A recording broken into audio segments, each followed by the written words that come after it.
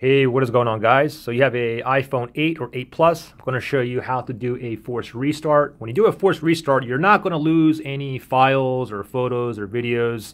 Doing a forced restart basically is like if you have a computer and it's on and you press and hold the power button until the computer turns off.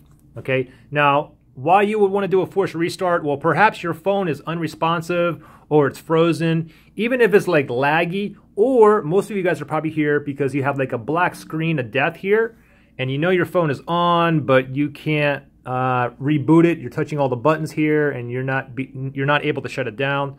So with a forced restart on the iPhone 8, 8 Plus here, different iPhone models is a different key combination. With the iPhone 8 here, it's going to be the volume up, tap the volume up, volume down, and then you want to press and hold the power button until you see the Apple logo. So follow along here, okay? Let's pretend that this screen has a black screen of death, okay?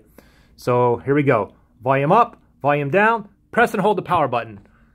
Don't let go of the power button. Just keep holding on to it. Just pretend my screen is black here. And we want to keep holding on to the power button until we see the Apple logo. Once the Apple logo appears, we can go ahead and let go. I'm still holding on to it. I didn't see okay, I see the Apple logo. Now I'm going to go ahead and let go.